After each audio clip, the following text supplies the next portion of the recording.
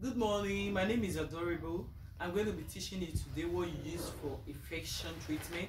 Today we are going to be using Team Lemon Soda and Tiri Bitter Kola seed. So stay tuned as I go down with it. I'm going to be grating the bitter cola. Stay tuned. Grating your bitter cola, all you have to do is to add it to your Team Soda. Remember, like I said, you have to be very careful because it forms.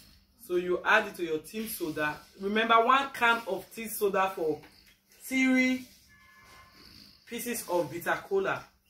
Add it to it. Grate.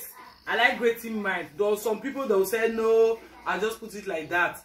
Grate it. After grating, you close the back. Make sure you close it back and then shake.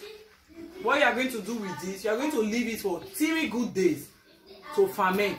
After 3 days, you filter and drink. But for me, I do not filter it. I drink it all. What I do, I take this can last thing at night. So it's very good. It takes care of any infection, any kinds of infection.